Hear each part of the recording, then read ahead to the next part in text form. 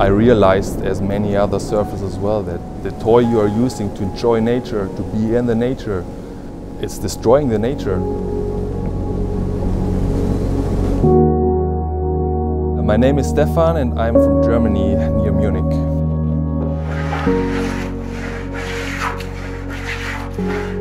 For the studies I went for an internship to Ecuador, and I was looking for a surfboard to buy. I wanted to buy a surfboard because surfing was my passion, and when I was off I wanted to go to the coast and surf, and I got to know some shapers. They did wooden surfboards since the 60s out of balsa wood, because it's the material that grows in Ecuador, grows everywhere, it's growing really fast. And yeah, I followed the whole process and I was really amazed. So yeah, for me it was the solution to go from a PU board that's toxic and non-renewable to a more eco-friendly way. And I decided, okay, somebody has to do something.